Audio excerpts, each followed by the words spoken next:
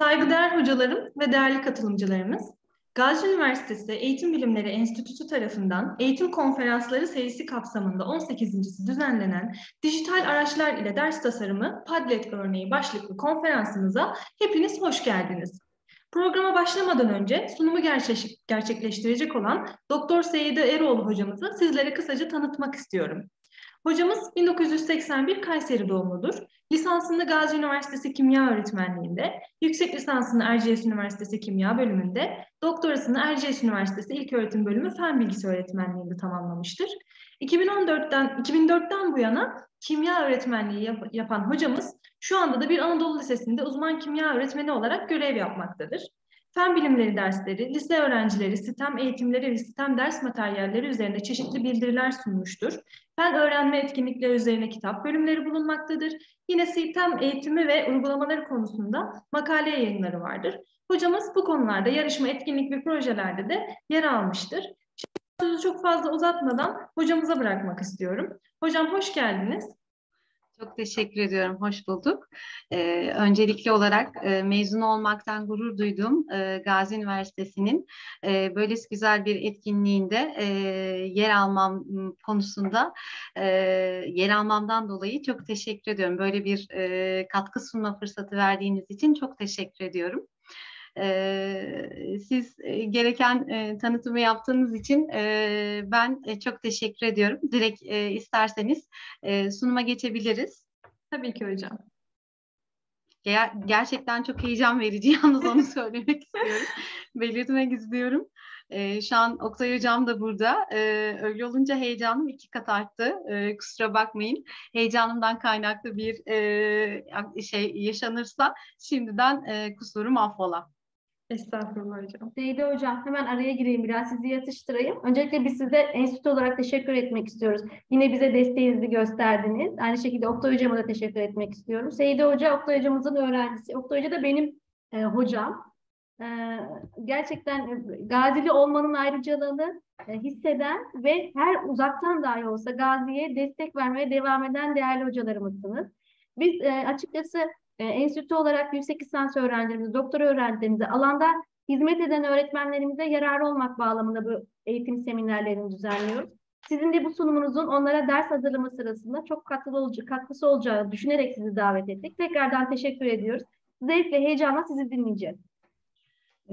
Ben teşekkür ederim. Etkili ve verimli bir sunum olması dileğiyle.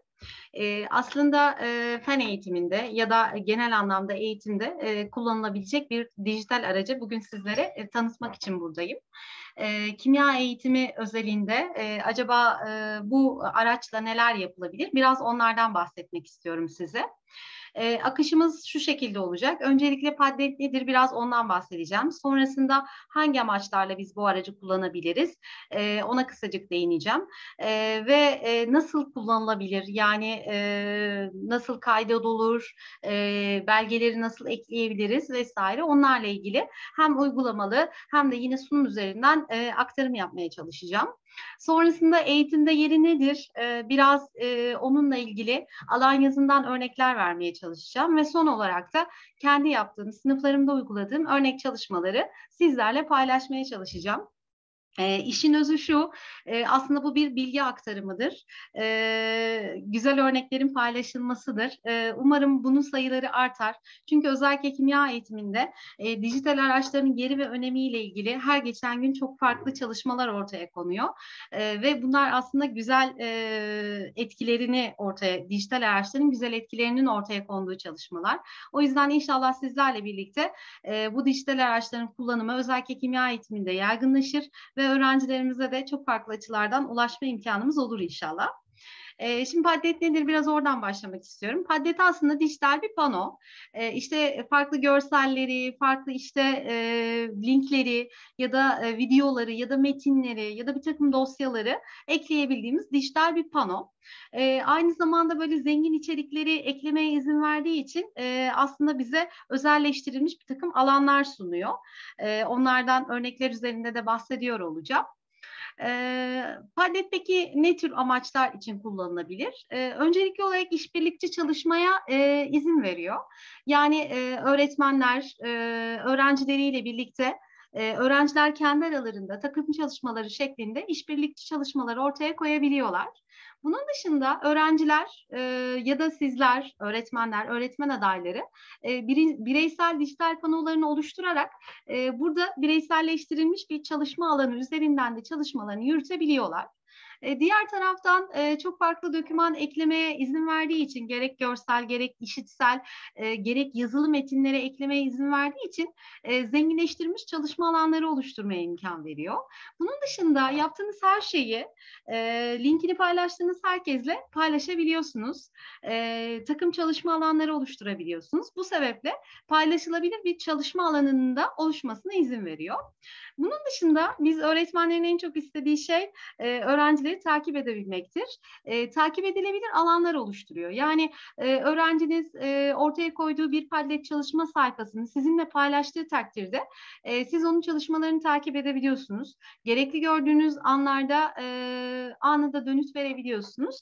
Bu gibi artılarından bahsedebiliriz. Peki nasıl kullanacağız? Bir kere ücretsiz bir uygulama. Bu güzel bir artı. Özellikle okullarda MEB'in bağlı olduğu internet kaynağı üzerinden rahatlıkla açılabiliyor. Yani herhangi bir engel söz konusu değil. Bunun dışında telefon uygulamaları da var. İşte Android gibi, iOS gibi ya da direkt web üzerinden siz aslında bu programı kullanabiliyorsunuz. Bu platformlarda çalıştırabiliyorsunuz. Üyelik gerektiriyor. Yani basit bir mail adresiyle rahatlıkla üyeliğinizi gerçekleştirebiliyorsunuz ve kullanmaya başlayabiliyorsunuz. Yalnız şöyle bir sıkıntı var. Belki de sıkıntı demeyelim de sınırlılığı var. Öncesinde yani ben ilk çalışmaya başladığım zaman sınırsız bir dijital pano oluşturma hakkı veriyordu. Ama şu an her bir üyelik için 3 tane dijital pano oluşturmakta maalesef sınırlandırmışlar.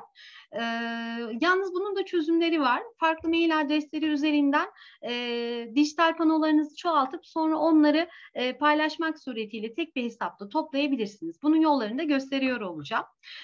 İstenirse tabii ki ücretli üyelik seçenekleri de var. İşte hani bilmiyorum tercih eder misiniz ama ücretli üyelik seçenekleriyle de sınırsız pano oluşturma imkanını sizlere sunuyor. Peki nasıl kullanacağız? Şimdi aşağıda gördüğünüz gibi bir ekranla karşılaşıyoruz. Padlet.com'a girdiğimiz takdirde. Burada gördüğünüz gibi iki seçenek çıkıyor. Kaydol veya oturma aç şeklinde. Eğer ilk defa üyeliğiniz yoksa ve ilk defa giriş yapacaksanız üyelik oluşturmanız gerekiyor. Bunu da basit bir e-posta üzerinden parola oluşturarak gerçekleştirebiliyorsunuz. Ya da farklı işte sosyal medya veya işte farklı kişisel girişlerinizle de bu oturumu açma ve üyeliği gerçekleştirmeniz mümkün. Diğer taraftan üyeyseniz kullanıcı adı ve şifrenizi sol tarafta gördüğünüz ekrandaki gibi kullanıcı adı ve şifrenizi girerek direkt olarak sisteme giriş yapabiliyorsunuz. Peki sisteme giriş yaptıktan sonra beni ne karşılıyor? Burada sol altta gördüğünüz gibi Padlet oluştur ve bir Padlet'i katıl şeklinde iki farklı seçenek var, sekme var. Burada herhangi birinin Padlet'ine link üzerinden dahil olabileceğiniz gibi kendinize ait bir Padlet'te oluşturmanız mümkün. Padlet oluştur seçeneği tıkladığımızda karşımıza aşağıdaki gibi bir ekran çıkıyor, dijital pano çıkıyor. Bu dijital ekranın üzerine sol çift tıkladığımız takdirde istediğimiz nesneyi buraya getirip ekleyebiliyoruz. Peki neler ekleyebiliyoruz? İşin en güzel tarafı bu bence. Şimdi Padlet'in aslında başta da belirttiğim gibi Padlet çok zengin bir araç ve gerçekten Padlet'le yapacağınız şeyler hayal gücünüzle sınırlı.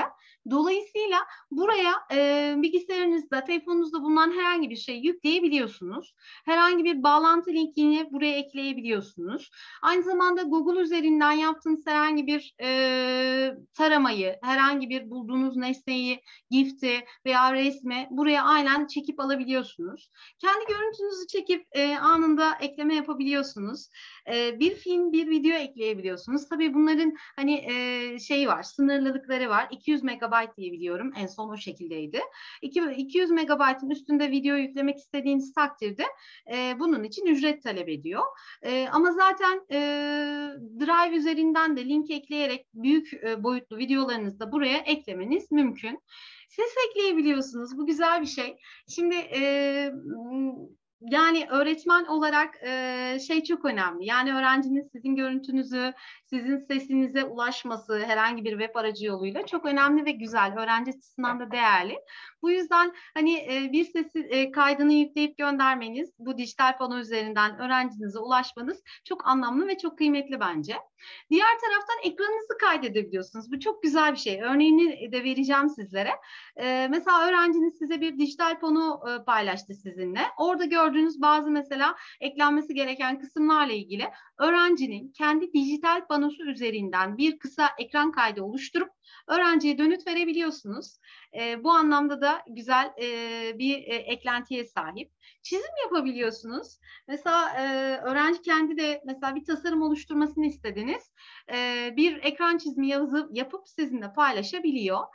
Konum belirtebiliyorsunuz. Bir etkinlik yapacağım sizinle birlikte inşallah.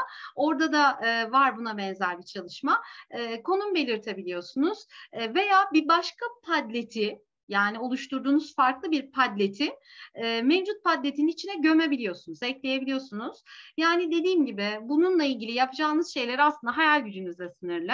Baktığımız zaman burada istediğimiz mesela arka planları oluşturabiliyoruz, boyutunu değiştirebiliyoruz. Örnek üzerinden de göstereceğim ama tamamen kişiselleştirmeye uygun. Yani öğrenci böyle bir dijital panoyla kendini nasıl istiyorsa öyle yansıtabilir. Yani bu anlamda hem öğrencinin yaratıcılığını desteklemiş hem de onun kendini özgün bir şekilde ifade etmesine olanak sağlamış oluyoruz. Bu anlamda bence harikulade bir araç.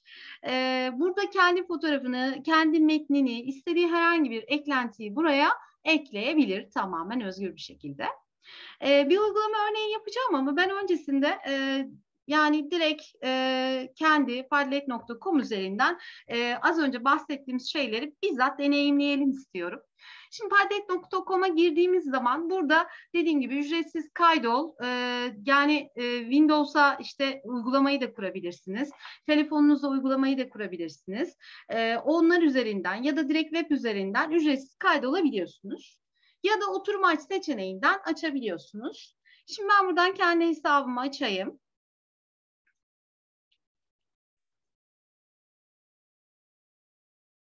Biraz hızlı olmuyor değil mi?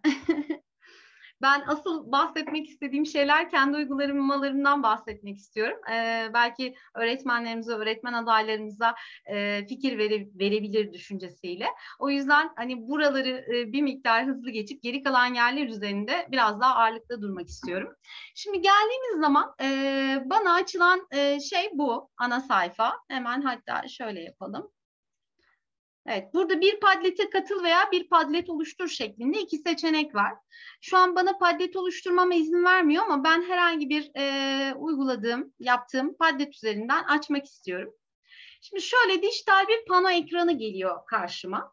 Buradan sol tıkladığım zaman, sol çift tıkladığım zaman ya da şuradan artılardan yola çıkarak, bu tabii bir şablonu var bunun. Buradan artılardan çıkarak bakın şurada istediğim şeyi ekleyebileceğim, istediğim nesneyi, istediğim ögeyi ekleyebileceğim bir alan ortaya çıkıyor. Bu benim daha önce oluşturduğum bir çalışma.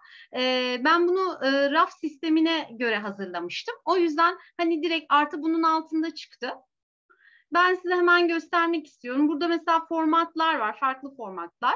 Mesela bir duvar panosu şeklinde oluşturabilir öğrenci veya siz. Bir akış şeklinde bir tema üzerinden, format üzerinden gidebilirsiniz. Ya da görsel taslaklar, harita, tuval ya da çizelge şeklinde farklı seçenekler sunuyor bize. Benimki raf sistemiydi. O yüzden bu şekilde artılar direkt rafların altında çıkıyor. Belli sütunlar var ve bu sütunların altına öğrenciler veya siz istediğiniz herhangi bir şey ekleyebiliyorsunuz. Şimdi kurcalayalım biraz isterseniz birlikte. Buraya alt kısma artıya tıkladığım zaman ya da sola çift tıkladığım zaman bana nesne ekleyebileceğim, öge ekleyebileceğim bir sayfa açılıyor, bir ekran açılıyor. Buradan az önce de söylediğim gibi işte çeşitli dosyaları yükleyebiliyorsunuz. Kamera görüntüsü ekleyebiliyorsunuz. Video kaydedip buraya ekleyebiliyorsunuz. Sesinizi kaydedebiliyorsunuz ya da ekran kaydedebiliyorsunuz. Bu ekran kaydetme özelliği bence çok güzel. Burada 5 dakikayla sınırlandırmış. Ama 5 dakikaya insan neler anlatmaz ki? Dolayısıyla buraya ekran kaydediciye tıklıyorum. İşte belli bir pencere ya da işte herhangi bir sekmeyi de kaydedebilirsiniz. Mesela şu ana ekranımızı kaydettiğimizi düşünelim. Sistem sesini paylaş diyorum. Şimdi burada öğrencinin yaptığı çalışmalarla ilgili yapacağınız dönütleri direkt kendi sayfası üzerinden video çekerek öğrenciye gönderebiliyorsunuz. Bu bence harika bir eklenti. Şimdi istediğimiz zaman durdurabiliyoruz. Durduralım hemen.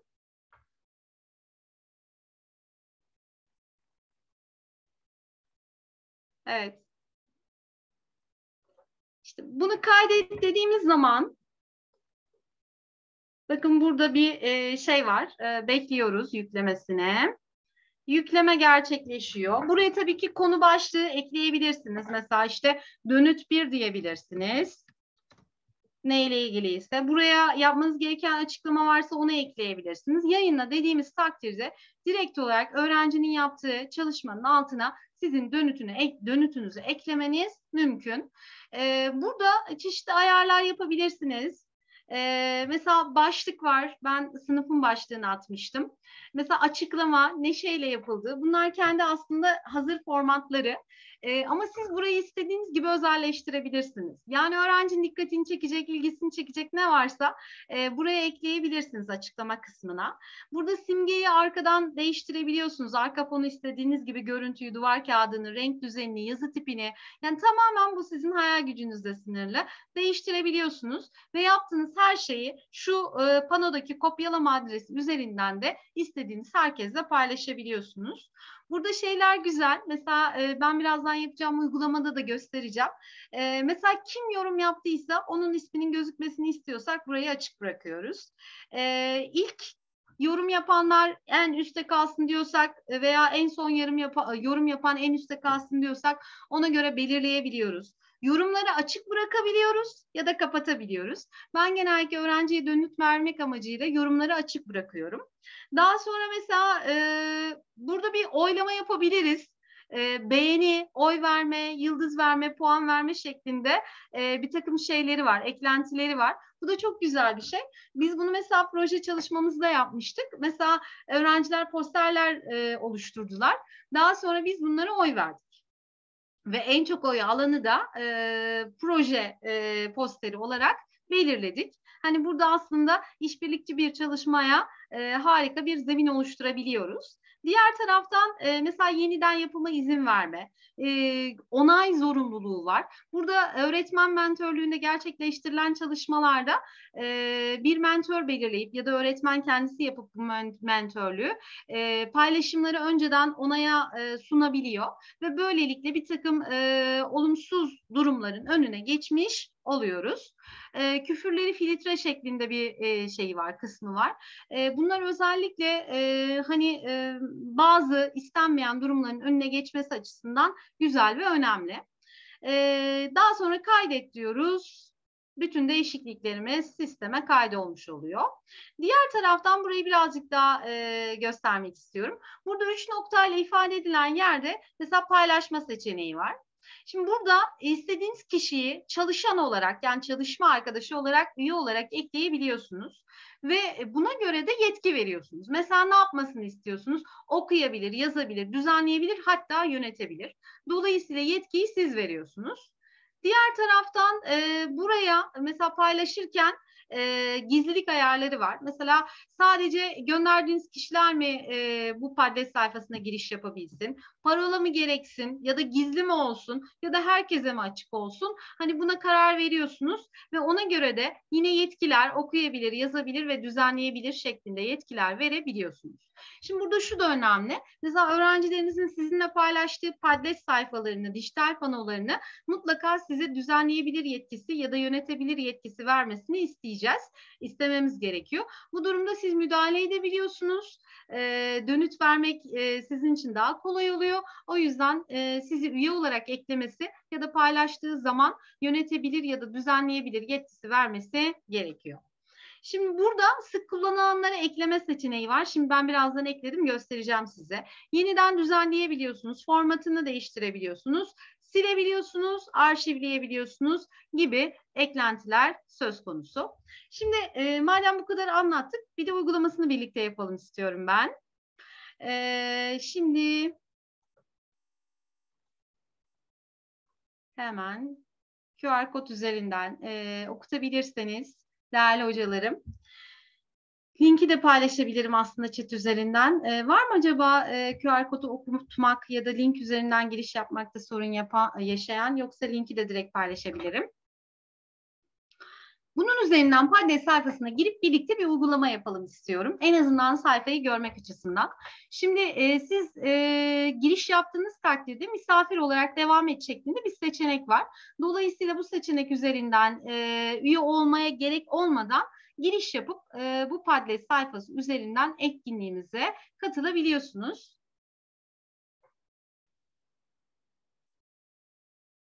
Değerli katılımcılar, acaba giriş yapmakta zorlanan, sorun yaşayan, hemen ben bakıyorum. Hemen paylaşalım tabii ki. Çok özür diliyorum. Bir süreliğine paylaşımı kapatıyorum. Alttan hemen link olarak gönderiyorum.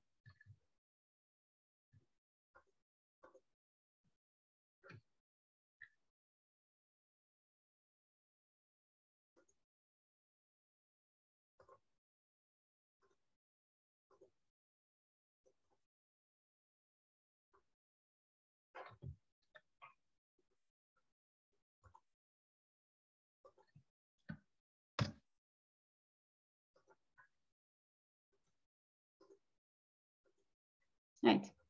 Linki de paylaştım.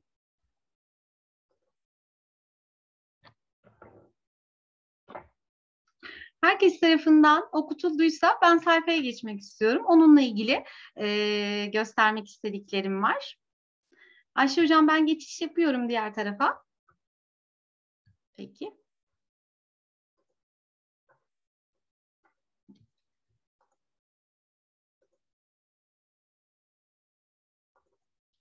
Evet. Şimdi benim sizinle paylaştığım Padlet sayfası burası. Peki sizlerden ne istiyorum? Şimdi hayallerimle varım. Burada Padlet ile yapabileceklerimiz hayallerimizle sınırlı dedik. Peki sizden ne istiyorum? Buraya ne eklemenizi istiyorum? Bir zaman makinesi icat etseydiniz, geçmişe veya geleceğe giderek dünyanın neresinde hangi bilimsel soruları araştırmak isterdiniz? Sorumuz bu. Bu bir dünya haritası arkadaki. Ben hatta kendim daha öncesinde işaretleme yaptım. Ben Antarktika'ya gidiyorum ve kutup canlılarından ilham alan keşifler yapmak istiyorum. Yani bir biyomimikri çalışması yapmak istiyorum. Acaba siz dünyanın neresinde oluşturduğunuz pinle hangi çalışmayı yapmak istersiniz? Onu da merak ediyorum. Burada hemen altta bir pembe var, artı işareti. Buraya tıkladığınız takdirde hem telefon ekranından hem bilgisayar ekranından tıkladığınız takdirde konumunuzu işaretleyebilir. Hemen tıklayalım birlikte eş zamanlı. Burada yer, mesela Marmaris'te de olabilirim aslında, sıkıntı değil. Mesela nereye gitmek istiyorsanız direkt olarak konumu buradan bulabilir. Daha sonrasında da konumdan sonra burada ne keşfetmek istiyorsanız geçmiş de olabilir, gelecek de olabilir. Bununla ilgili bir bilimsel çalışma örneğini bizimle paylaşmanızı rica ediyorum. Şimdi aslında bu bir derse giriş, bir sınıfta ısınma çalışması olarak da yapılabilir. Buz kırma etkinlikleri olarak ifade edilen derse giriş aşamasında yapılan bir takım etkinlikler var. Bunlar için bence harika bir örnek olabilir.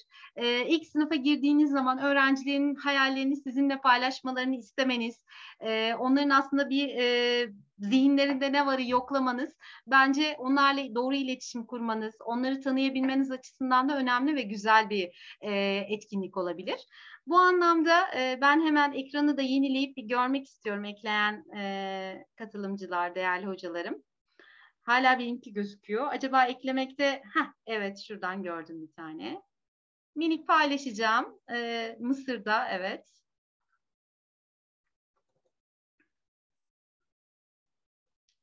Evet. Neyi araştırmak istediğini yazmamış ama değerli katılımcımız.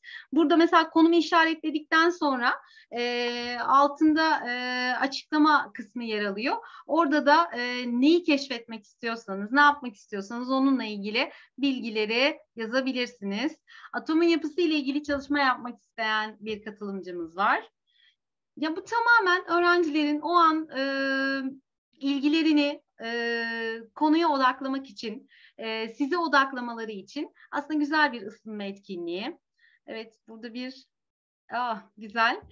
Çernobil nükleer santral kazasını araştırmak isterdim diyen bir katılımcımız var. Burada istediklerinde isim yazabilirler. Burada anonim olarak geçen yer aslında şu an kayıtlı olmadığınız için böyle geçiyor. Eğer bir hesabınız olsaydı direkt ad soyad şeklinde çıkacaktı. Ama öğrencileri bu konuda sorulamaya gerek olmadığını düşünüyorum. Hatta burada isim yazmadığı zaman çok daha böyle kendilerini belki rahat ifade edecekler. Burada isterseniz isimlerini yazdırabilirsiniz ya da yazdırmayabilirsiniz. Çin Seddi, evet, silikat endüstrisinde kemik tozu kullanımının etkisini nasıl fark ettiklerini merak ediyorum. Harika. Şimdi şöyle de bir şey var. Bunu verdikten sonra link zaten siz bunu kapatmadığınız sürece aktif kalacak. Mesela ters yüz öğrenme ile ilgili bir çalışma yürütüyorsunuz diyelim. Bunu verdiniz, daha sonra evde devam etmelerini de sağlayabilirsiniz. Aslında bu ters yüz öğrenme gibi farklı böyle yenilikçi stratejilerin içine böyle cuk oturuyor. Siz burada başlattığınız etkinliği diyelim. Daha sonra evde gidip akşam bir araştırma yapıp acaba ben nerede ne yapsam diye düşünebilir. Daha sonra buraya eklentilerini ekleyebilir. Çok teşekkür ediyorum katkılarınız için. Bu sayfa açık kalacak. Hayallerinizi daha sonra da görmek isterim. Ben hemen tekrar sunumuma geçiyorum. Buraya kadarki kısımda acaba sorunuz var mı? Çok özür dilerim. Hızlı gidiyorsam lütfen beni durdurun. Herhangi bir konuda anlaşılmayan bir nokta varsa seve seve cevaplamak isterim. Yoksa devam ediyorum o zaman. O zaman anlaşıldığını varsayıyorum. Şimdi peki eğitimdeki yeri nedir Padlet'in? Aslında bu konuyla ilgili 2 tane harika çalışma var. Hatta buradan değil de ben direkt çalışmalar üzerinden konuşmak istiyorum. Bir tanesi David ve arkadaşlarının çalışması. Şimdi David ve arkadaşları ICT teknolojilerinin avantaj ve dezavantajlarını ortaya koymak için bir çalışma ortaya koymuşlar. Şöyle hemen bakalım. Evet, pardon. David ve arkadaşları, önce buradan başlayalım. Bir çalışma ortaya koymuşlar. Burada ICT teknolojilerinin, yani işte internet ve kompüter teknolojileriyle ilgili bir takım avantaj ve dezavantajları ortaya koymak için bir çalışma yürütüyorlar.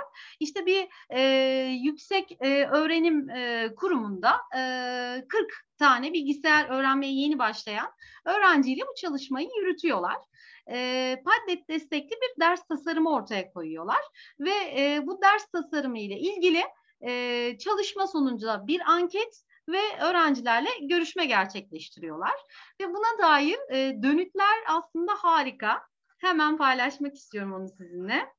Mesela işte yaptıkları görüşme sonucunda ortaya çıkan ifadeler var burada. Mesela işte arkadaşlarıyla fikirlerini paylaşmanın onları nasıl böyle cesaretlendirdiğinden, işte grup içinde kendini ifade etmeye dair neler hissettiğine kadar farklı görüşler var burada.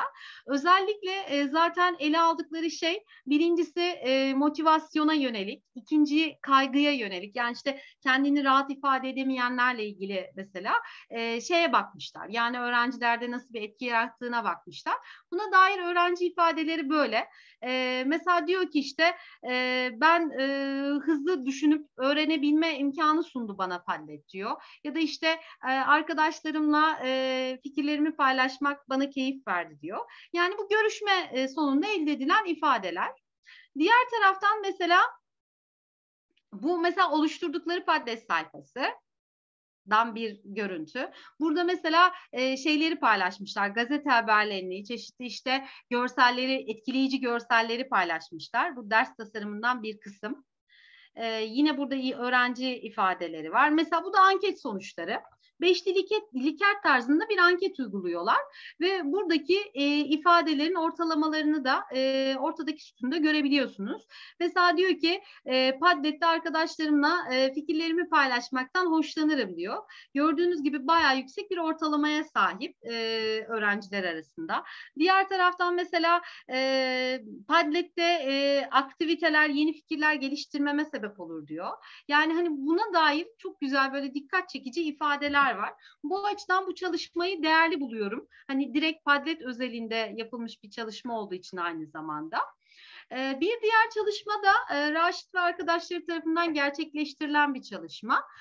Bu çalışmada da yine lisans düzeyinde işte bir dil kursuna katılan işte 87 katılımcıyla bir araştırma yürütüyorlar.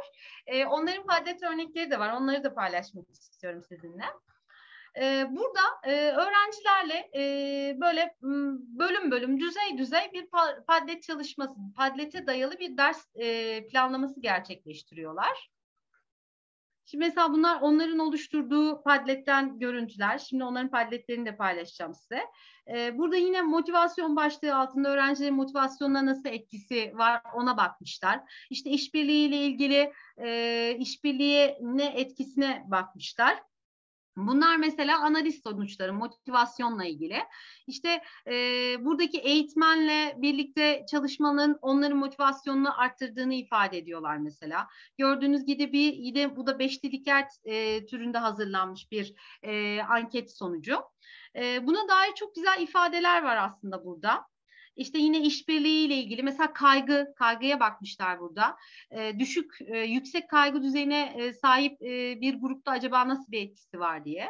Onunla ilgili bir takım bulgular var burada.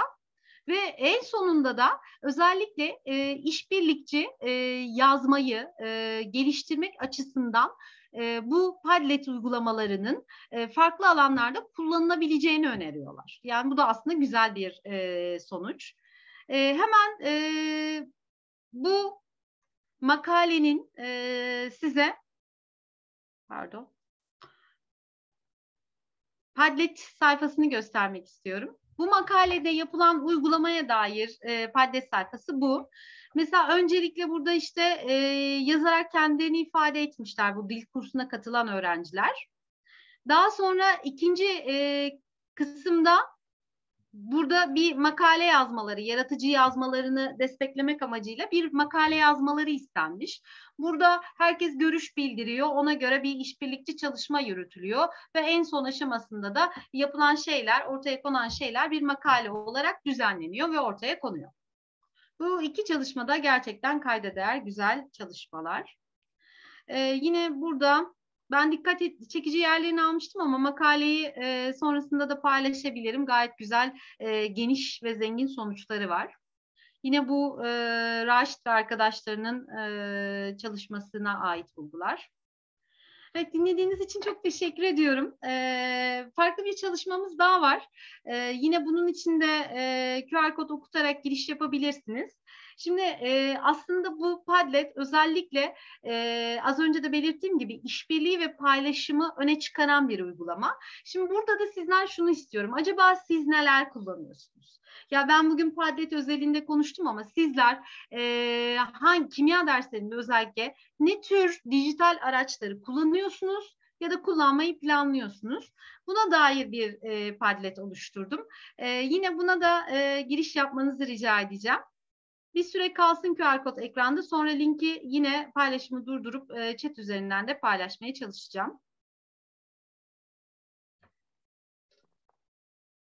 Aynı zamanda kısa sürede çoklu cevap almak istediğiniz zaman da yine tercih edeceğiniz bir uygulama olabilir. Burada biz şu an 32 katılımcıyız benimle birlikte. Dolayısıyla çok sayıda katılımcıdan hızlı bir şekilde dönüt almak istediğiniz zaman da bu aracı kullanabilirsiniz. Dediğim gibi çok farklı nesne ve ögeleri de ekleme imkanı sağladığı için bu anlamda çok zengin bir dijital pano oluşturmaya imkan veriyor. Ben şimdi hemen paylaşımı durduruyorum. Bu son uygulamamızdı zaten. Daha sonra kendi örneklerime geçiş yapacağım. Hemen chat üzerinden paylaşmak istiyorum.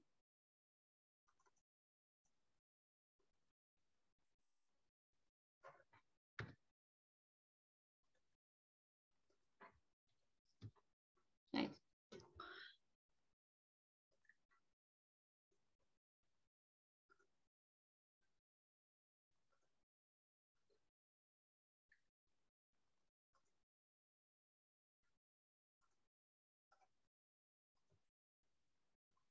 Evet.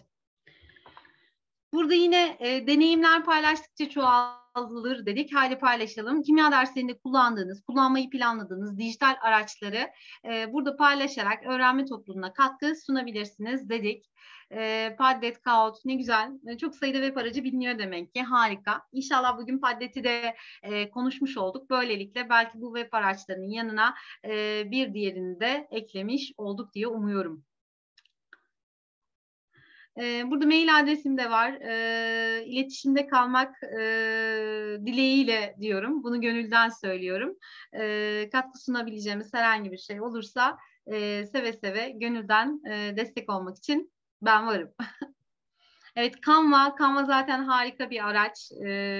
Yani çok sıklıkla tercih ettiğim bir araç. Ceylan hocamıza teşekkür ediyorum. Evet, bu da bu şekilde. Şimdi dediğim gibi yani bunu çok farklı stratejilere yedirerek kullanabiliriz. Yani işte bir proje çalışması yürütmek istiyorsunuz mesela. Proje temelli yürüttüğünüz bir çalışmada bu Padlet dijital panolarını çalışmanıza entegre ederek kullanmanız mümkün. Ya da ters yüz öğrenmeye dair bir ders planı dizayn etmek istiyorsunuz. Bunun yine farklı aşamalarında Padlet'i kullanmanız mümkün. Ben kendi deneyimlerimden de biraz bahsetmek istiyorum o zaman. Katkı sunan değerli hocalarıma çok teşekkür ederek ben kendi yaptığım çalışmalardan birkaç şey sunmak istiyorum. Kimya derslerinde ya da genel anlamda öğretmenler olarak bizler acaba bu Padlet'i nerelerde ve nasıl kullanabiliriz? Az önce iki örneğini yaptım. Birincisi neydi? Hayallerimle varım örneğinde biz bunun bir derse hazırlık, derse giriş, derse ısındırma etkinliği olarak planlayabiliriz.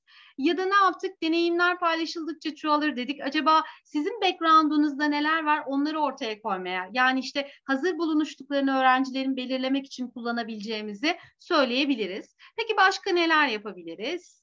Evet. Bu benim oluşturduğum proje günlüğü. Şimdi bu öğretmen sayfası. Şimdi ben öğrencilerden bir proje çalışması yürütmelerini istedim.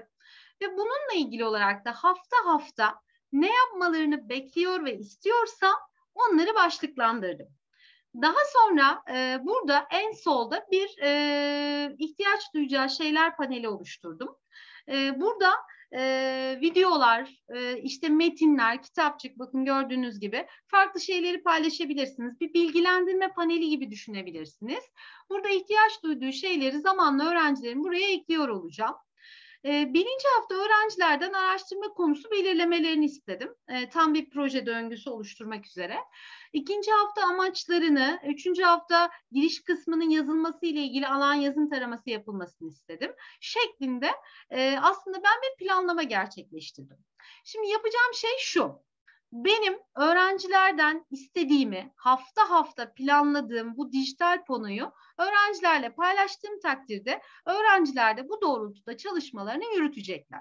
Şimdi ben bunu öğrencilerle paylaştım. Öğrencilerin kendi oluşturdukları, buna dayanarak oluşturdukları panolara bakalım. İşte bu benim öğrencimin oluşturduğu çalışma. Şimdi birinci hafta benim de öngördüğüm gibi problem durumunu belirlemeye çalışmış. İkinci hafta amacını yazmış. Bunu öğrenci kendi oluşturuyor. Daha sonra benimle paylaşıyor. Ben de buradan öğrenciye dönütler sağlayabiliyorum. Yani burada yoruma açık, az önce yaptığımız çalışmada da öyleydi. Yoruma açık bıraktığınız takdirde buraya yorum eklenebiliyor. Aynı zamanda buradan artı seçeneğini tıklayarak yine öğrenciye istediğiniz dönüt verebiliyorsunuz. Şimdi buraya mesela bir şey eklemiş öğrenci. Hemen bakalım. Ben şablon göndermiştim. Şimdi öğrenci burada kendi projesine dair bir Drive ya da Google dokümanı oluşturmuş Drive üzerinden ve bunu direkt olarak Padlet sayfasının içine gömmüş. Böylelikle hem benimle paylaşmış oldu hem de dönütleri tek bir sayfa üzerinden kendisine ulaştırabileceğim. Bu bizim bir örnek çalışmamız. Aynı şekilde farklı bir öğrencininkini de göstermek istiyorum. Birkaç öğrencininkini. Bu dönemin başında yaptığımız bir çalışma. İşte bu da başka bir öğrenci. İşte buradan kendi şeylerini, problem durumlarını yazdı. Hatta ben birebir dönüt verdim öğrenciye. Yine aynı şekilde Google dokümanını eklemiş buraya. Bir başka öğrenciyi hemen hızlıca göstereceğim. Şimdi bu daha ayrıntılı bir şey, Padlet sayfası oldu. Şimdi öğrenci sorunu belirledi, amacını yazdı, çözüme dair önerilerini yazdı. Burada çeşitli şeyleri yaptı, hesaplamaları vesaire. Pardon, bir başka öğrenci. Ha, tamam, şuydu, şu çok daha ayrıntılı. Evet. Bu da yine benim öğrencimin. İşte bulduğu her şeyi buraya ekliyor. Aslında biz bir nevi ne yapıyoruz? Klasörleme sistemi de gerçekleştirmiş oluyoruz. Mesela başlığı atmış. Okula dair bir çalışma yapacak bu öğrenci. Güneş enerji sistemleriyle ilgili. Mesela buna dair bulduğu her şeyi buraya atmış. Diğer taraftan mesela bana notlar yazmış buraya. Mesela diyor işte hocam kamelya için olabilir falan. Öneride bulunmuş bana şeklinde. Yine aynı şekilde burada ne yapmak istiyorsa yazabiliyor. Bakın şu şekilde devam ediyor. Yani bulduğu her şeyi buraya ekleyerek aslında kendi çalışmasını da ortaya koymuş oluyor. Bu aslında öz düzenleme becerileri açısından da gayet böyle geliştirici bir çalışma. Bunu da belirtmem lazım. Öz düzenleme demişken yine bizim yaptığımız bir çalışma var. Öğrencilerde yaratıcılık ve öz düzenlemeyi geliştirmek amacıyla.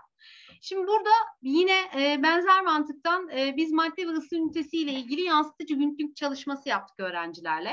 Burada bilgilendirme ve öğretmen modülü var. Burada öğrencinin neye ihtiyacı varsa öğretmen buraya ekliyor. İşte yansıtıcı günlük nedir? Örnek bir çalışma, işte Padlet nedir? Ona dair bilgilere içeren bir kısım. İşte burada kullanacağımız dijital araçlara dair linkler, açıklayıcı bilgiler. Yani öğrencinin neye ihtiyacı varsa bir böyle destek simidi gibi düşünebilirsiniz. Burada neye ihtiyacı varsa ona dair her şeyi öğretmen buraya ekliyor. Daha sonra birinci hafta ne istiyorum öğrenciden? İşte yapılacak aktiviteyle ilgili kazanım. Daha sonra öğrenciden yapmasını istediğim task 1, task 2 diye başladık. Ve burada basamak basamak öğrenciden istenen her şeyi bir Padlet sayfasında oluşturduk. Ve öğrencilerle paylaştık. Daha sonra öğrenciler buradaki dokümana bağlı kalarak kendi Padlet çalışmalarını oluşturdular. Yani yansıtıcı günlüklerini oluşturdular. Ve onu da bize yine paylaşarak teslim ettiler. Evet. Burada her hafta planlamayı yaptık. Aslında burada öğretmen de ne yapacağını görmüş oluyor net bir şekilde. Yani biz aslında tüm bir dönemi planladık. Öğrenci de tüm çalışmaları düzenli bir şekilde karşısında gördü. Herkes hangi hafta ne yapacağına dair bilgi sahibi. Bu hem çalışmaları düzenliyor, hem hız kazandırıyor, hem de herhangi bir aksaklığa sebep olmayacak şekilde çalışmanızı yürütmenizi sağlıyor. İşte bu 4 haftalık bir etkinlik planıydı. En son kullanacağımız şeyler de dahil olmak üzere belirttik. Bu hem öz düzenleme hem öğrencilerde yaratıcılığı geliştirmek amacıyla yaptığımız bir çalışma. Şimdi hemen başka bir şeyle devam ediyorum. Örnek çalışmayla. Evet. Bu da az önce bahsettiğim yaratıcılığı ve öz düzenlemeyi geliştirmekle ilgili bahsettiğim çalışmanın öğrenciler tarafından doldurulmuş hali. Bakın, öğrenci sütunu yaptığı her bir çalışmayı öğrenci buraya ekledi. Önünde benim oluşturduğum plan padleti var. Burada öğrenci birinci hafta ne yapması gerektiğini biliyor. Test 1-2 dedi. Öğrenci kendi yaptığı şeyi buraya ekledi. Bakalım hemen. Mesela öğrenciden bir menti oluşturmasını istemiştim. Öğrenci direkt olarak bunu oluşturmuş. Fiziksel ve kimyasal değişim denince aklınıza ilk gelen kavramları yazın şeklinde bir menti oluşturmuş. Mesela kolaj oluşturmasını, bu örnek çalışma sütunu öğrencinin yaptığına bakalım. Çok pardon. Evet. Öğrencinin yaptığı da bu şekilde. Her bir öğrenci, her bir sütunda öğrenciler yaptıklarını ekliyorlar. Mesela şu vardı, fiziksel ve kimyasal değişimle ilgili bir kolaj oluşturmalarını istemiştim. Test 3 buydu. Hemen onu görelim. Bakın, kendi mutfağında yer alan bazı fiziksel ve kimyasal değişimlerin fotoğrafını çekti. Daha sonra bunu bir kolaj haline getirdi ve en sonunda da Padlet'le ilgili sayfada, ilgili yerde paylaştı. Burada her öğrencinin bir sütunu var zaten. Çok pardon. Her öğrencinin bir sütunu var ve basamak basamak, step step ne yapması gerekiyorsa onu o sırada uyguluyor. Bunun birden fazla avantajı var aslında. Birincisi, öğrenciler birbirlerinin yaptıkları çalışmayı görüyorlar. Öğrenciler kendi hızlarını diğerlerinin hızlarına göre ayarlıyorlar ve öğrenciler birbirlerinden ilham alıyorlar. Bir de şöyle de bir şey var. Benzer çalışmalar ya da tıpatıp birbirinin aynısı çalışmalar yapılmasının da aslında önüne geçiyor ve şeffaf bir değerlendirme sağlıyor. Aslında öğrenci diğerlerinin de ne yaptığının farkında ve dolayısıyla siz değerlendirme yaptığınız zaman gayet objektif ve şeffaf bir değerlendirme yaptığınızı kendisi de görmüş olacak. Bu şekilde bütün sınıfı böyle ben yaptım, sıraladım. Yapan yapmayan herkes ortada. Dolayısıyla çok güzel çalışmalar çıktı bu arada buradan.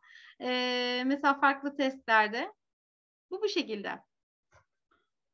Evet, mesela başka şeyler de göstereyim. Bunun için istediğiniz her şeyi ekleyebiliyorsunuz. Mesela ne vardı, hemen göstereyim ben size. Bir tane mesela şey oluşturdular.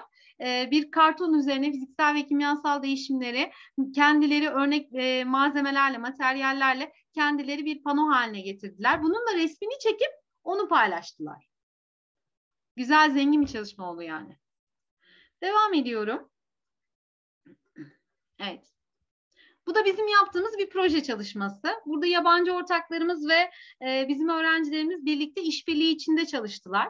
Burada farklı ülkelerden öğrenciler kendi tasarladıkları enstrümanların resimlerini, nasıl çalındığına ait bilgileri paylaştılar. Özellikle kendi bölgelerine ait, kendi ülkelerine ve kültürlerine ait, daha doğrusu kendi ülkelerinin kültürlerini yansıtacak farklı şeyler paylaşmalarını istedik.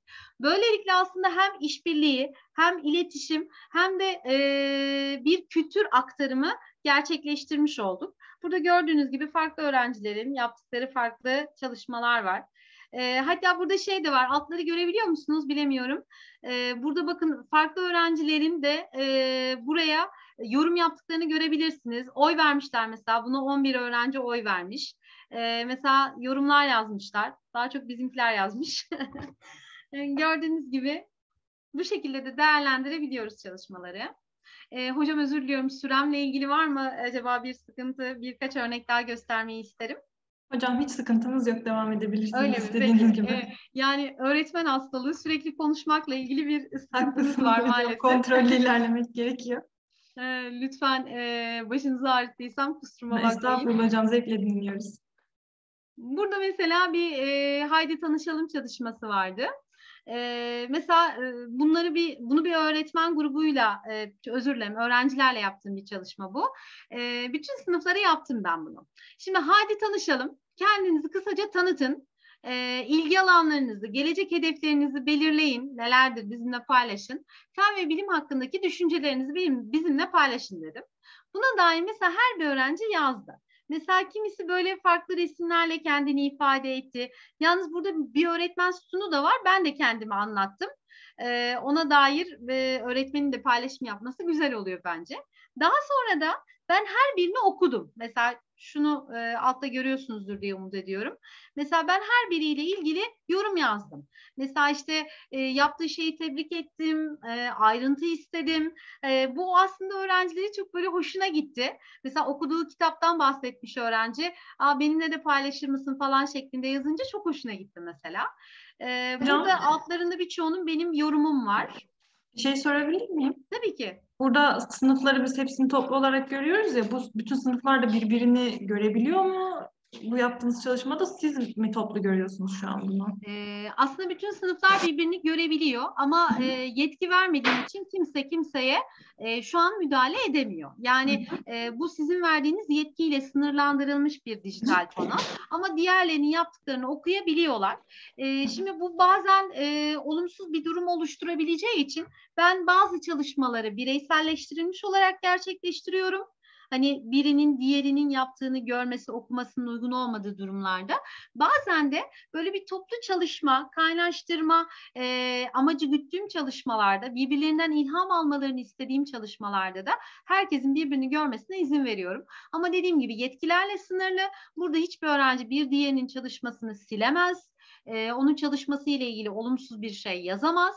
Bu tamamen öğretmen tarafından sınırlandırılmış bir pano. Anladım Burada hocam, bütün teşekkürler. sınıflara dair bilgiler var. Dediğim gibi burada şeyleri ben çok seviyorum. Mesela avatar oluşturup kendilerini tanıtırken bir avatarla tanıtımlarını yapmalarını istiyorum. Bu da çok güzel. Mesela doktor olmak istediğini söyleyen bir öğrenci hemen kendine dair bir avatarı da buraya eklemiş. Mesela işte farklı şeyler var. Mesela kedisini paylaşmış gibi. Yani burada kendini neyle tanımlamak istiyorsa, kendini neyle özdeşleştiriyor ya da eşleştiriyorsa onun burada yer alması çok güzel bir şey. Çok kıymetli bir şey bence. Yani özgürce kendini anlatabildiği bir ortam oluşturuyor bu Padlet panoları. O yüzden ben bu anlamda seviyorum. Bakın burada direkt yazışmışız mesela. Ben yazdığımın üzerine o da bana yorum yazmış. Fen dersini seviyorum diyerek bitirmiş. Ne mutlu bana. Dolayısıyla bunlar çok kıymetli, önemli benim için. Başka birkaç örnek daha var hemen paylaşmak istediğim.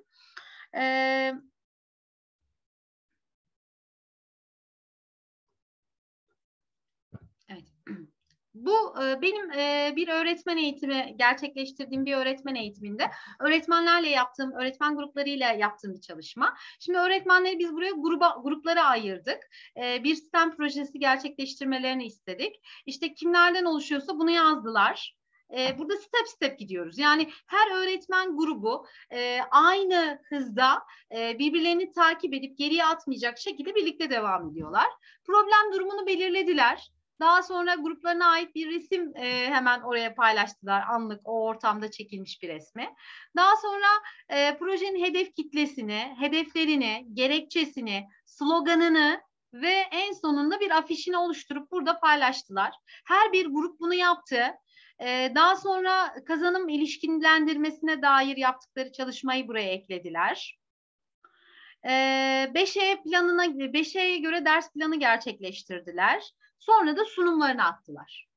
Böylelikle her bir grup çalışma sonunda bir ürün tasarladı ve bu ürünü de diğer gruplara sundu. Şimdi bu ne sağlıyor bana? Birincisi bir kere planlı bir çalışma yürütmüş oluyoruz. İkincisi gruplar birbirleriyle daha geniş bir etkileşim ortamına sahip olmuş oluyorlar. Üçüncüsü de iyi örneklerin yayılması, genişletilmesi, yani hedef kitlenin daha geniş tutulması açısından bir grup diğer grupların da yaptığını görerek, bunlar sonuçta öğretmen, aslında farklı örnekleri de alıp kullanabilme imkanları var. Dolayısıyla aslında bir taşla birden çok fikir ortaya atılmış oluyor ve mesela bir çalışmada ben 5 tane bir ders planı elde etmiş oluyorum. Böylelikle birinci gruptaki kişiler hem kendi planlarını derslerinde kullanabilirler hem de diğer grupların yaptıkları planları kullanabilirler. Ben kapatmadığım, herhangi bir kısıtlama gerçekleştirmediğim sürece de bu diğer bütün hocalarımın kullanımına açık. Evet, başka mesela şu vardı. yani kısa sürede çok sayıda fikir almak istediğimizde kullanabileceğimiz bir araç olduğunu söylemiştim. Su bizim yaşamımız için önemli çünkü dedim öğrencilere. Yine bu da farklı bir proje kapsamında yabancı öğrencilerin de olduğu bir çalışmadan bir Padlet sayfası. Burada öğrenciler suyun neden önemli olduğu ile ilgili yazdılar ve biz de ona dair yorumlarımızı, dönütlerimizi verdik. Yani herkesin mesela şeyi güzeldi. Burada aslında hem kendi fikirlerinizi paylaşmış oluyorsunuz hem de başkalarının fikirlerini görerek ya da yaptığı araştırmaları okuyup inceleyerek aslında akran öğrenmesini de desteklemiş oluyoruz biz burada.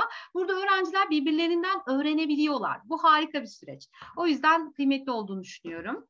Diğer taraftan evet ben kendi okulumda tema projesi yürütüyorum aynı zamanda. Yaptığım mesela tema projesiyle ilgili çalışmaları da bir Padlet sayfası üzerinden yürütüyorum. Mesela biz burada lise tema programı ile ilgili yapacağımız etkinliklerin başlıklarını belirledik. Daha sonra da öğrenciler, görevlendirdiğimiz öğrenciler buraya kendileri o başlığa dair yaptıkları çalışmaları paylaştılar, attılar. Mesela bir öğrencimizden bir infografik oluşturmasını istemiştik. O oluşturduğu infografiği burada paylaştı. Burada mesela toprak alanları ile ilgili araştırma yaptılar. Ya işte Türkiye'deki işte verimli topraklarla ilgili bir araştırma yaptılar. Onları paylaştılar burada. Mesela direkt olarak haritayı eklemiş buraya mesela gibi. Burada mesela zaten temanın çok güzel etkinlikleri var.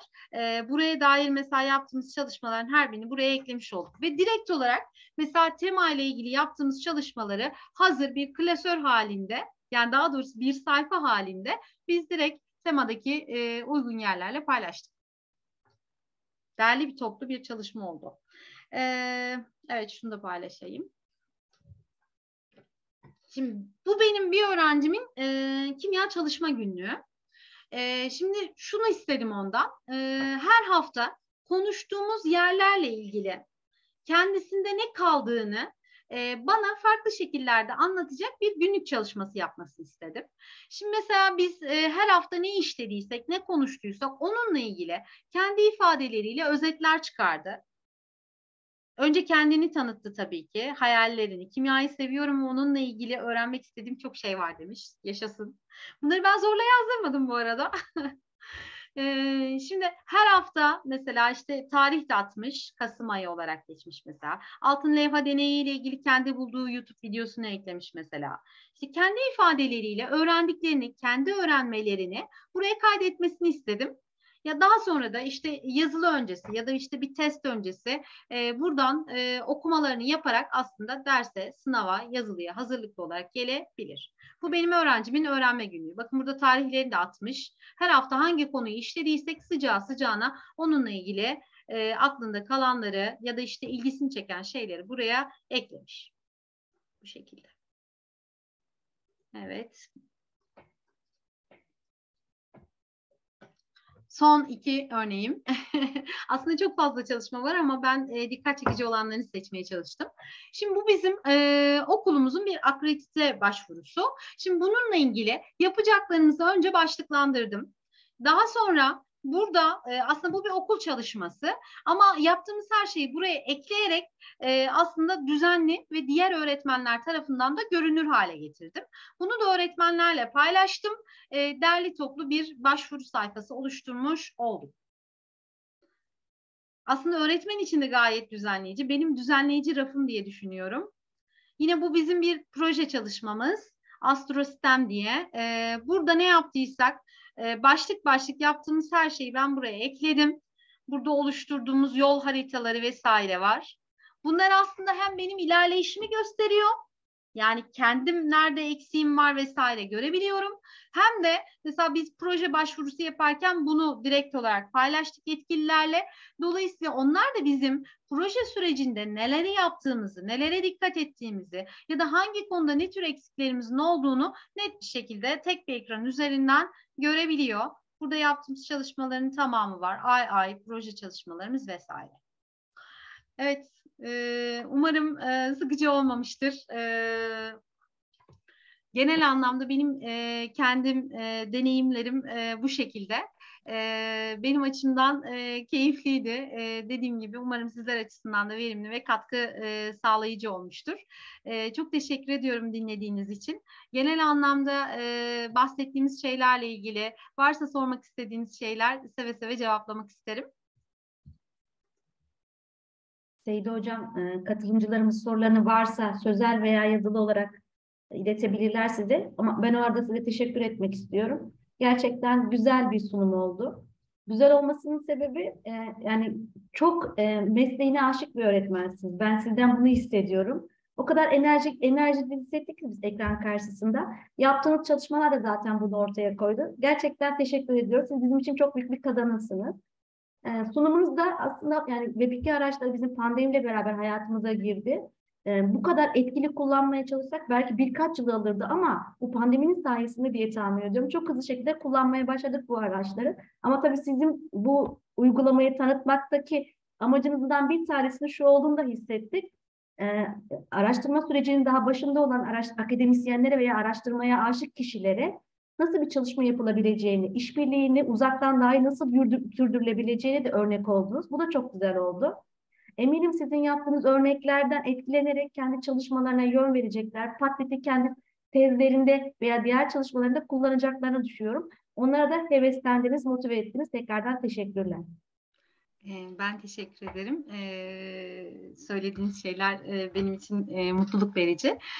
Ama şunun da altını özellikle çizmek istiyorum. Yani bu konuda çalışma yapmak isteyenler, özellikle ders planı dizayn etmek isteyen öğretmenler ya da öğretmen adayları bunun tek başına bir şey ifade etmediğini, özellikle yapılan ders planlarının, oluşturulan ders planlarının belli bir felsefeye, belli bir stratejiye mutlaka dayandırılması gerektiğini bence unutmamalılar. Özellikle hani Ayşe Hocam'ın da belirttiği gibi pandemiyle birlikte aslında çok sayıda web aracını biz hayatımıza yerleştirdik. Özellikle derslerimizin içine soktuk. Ama bunların belli bir temeli, belli bir amacı, belli bir felsefeye ya da stratejiye dayandırılmadan kullanılması bence biraz maksatını ve amacını aşıyor. O yüzden doğru şekilde dizayn edilmesini ve doğru şekilde kullanılmasını ben tavsiye ediyorum. Çünkü bazen gerçekten hani doğru bir şey yapayım derken farklı şeylere de sebep olabiliyoruz maalesef istemeden de olsa. Bu yüzden hani bir ders tasarımı yapmak isteyen öğretmenler ya da öğretmen adaylarının mutlaka bunu bir dayanak üzerinden gerçekleştirmesinin önemli ve değerli olduğunu düşünüyorum. Hani ben özellikle disiplinler arası çalışırken bu Padlet'ten çok yararlandım. Şimdi yeni bir çalışmamız var. Flipped Learning ile ilgili, ters yüz öğrenme ile ilgili. Ona gerçekten çok güzel uyum sağlıyor. Ya da proje temelli bir çalışma yürütmek istediğiniz takdirde yine Padlet'i bir araç olarak yine söylüyorum bir araç olarak kullanmanın etkili ve verimli olacağını düşünüyorum. Özellikle öğrencilerin hani dijital olarak kendilerini rahat ifade edebildikleri çeşitli araştırmalarla da ortaya konmuş bir veri. Bu yüzden bu aracı biz eğitime nasıl entegre edebiliriz? Burada eğitimde nasıl maksimum bu araçtan faydalanabiliriz? Ben hep ona baktım işin gerçeği. Ve gözlemlerim, deneyimlerim sonucunda şunu gönül rahatlığıyla söyleyebilirim ki tabii ki alan yazındaki bir takım sonuçlar da benim bu gözlemlerimi destekliyor. Gerçekten öğrenciler keyif alıyorlar. Yani paylaşmaktan keyif alıyorlar, başkalarının paylaşımlarını okumaktan keyif alıyorlar, kendilerini yaratıcı bir şekilde ifade etmekten keyif alıyorlar. Ben mesela kendi öğrenci örneklerimi gösterdim. Gördüğünüz gibi her birinin arka planı farklı. Her birinin dizaynı, ekledikleri farklı ve biricik. Çünkü bütün öğrenciler biricik. O yüzden herkesin, her öğrencinin biricik olduğunu bilerek bu noktadan hareketle kendilerini böyle özgürce ifade etmelerine imkan sağlamalıyız diye düşünüyorum. Özellikle fen derslerinin buna bence gerçekten güzel bir imkan sunduğunu biliyorum ve bu anlamda fen derslerini daha zengin kılmak için bu araçtan faydalanabilirsiniz diye öneriyorum. Ağzınıza sağlık Seyide Hocam. Oktay Hocama ve değerli diğer hocalarıma da teşekkür ediyorum. Güzel bir oturum olduğunu düşünüyorum. Başka yani sizinle tekrar çalıştayda yapmayı planlıyoruz. Şimdiden de haberini söyleyeyim. Daha güzel çalışmalar olacak sizlerle beraber inşallah Seyide Hocam, Oktay Hocam. Büşra Hocam, sözü size bırakıyorum. Katılımcılara tekrardan teşekkür ediyorum. Çok teşekkür ederiz. Hocam ben de şahsen dinlerken kendi açımdan düşündüm nerelerde kullanılabilirim diye. Akademisyenler de sanırım biz ortak bir çalışma yaparken bulduğumuz makaleleri ya da işte sizin gösterdiğiniz gibi yazacağımız makalenin planlarını ayarlayarak birlikte bunun üstünde çalışabiliriz diye düşündüm. Sürekli kendime pay çıkarmaya çalıştım. Yani öğretmenlerimiz de büyük ihtimalle sınıflarda nasıl kullanabileceklerini düşünmüşlerdir. Kendi yaptığınız örnekleri bizimle paylaşmanız konuyu daha iyi anlamamıza vesile oldu. Çok teşekkür ediyoruz. Biz de çok zevk aldık. Katılımcılarımıza da şunu tekrar hatırlatalım. Bunu tekrar dinlemek, seyretmek isterlerse YouTube hesabımızda bu eğitim konferansları serisini paylaşıyoruz hemen sunumlardan sonra. Hem çevrelerindekilerle paylaşmak isterlerse hem kendileri sonradan dinlemek isterlerse oradan takip edebilirler Eğitim Bilimleri Enstitüsü'nün YouTube hesabını. Hocam çok teşekkür ediyoruz tekrardan. Yine başka bir etkinlikte sizi aramızda görmekten mutluluk duyarız. Katılımcılarımızı da aramızda görmekten mutluluk duyarız. Ben izninizle, müsaadenizle toplantıyı sonlandırıyorum. Herkese sağlıklı ve iyi günler diliyorum. Hoşça kalın. Teşekkür ederim. Görüşmek dileğiyle.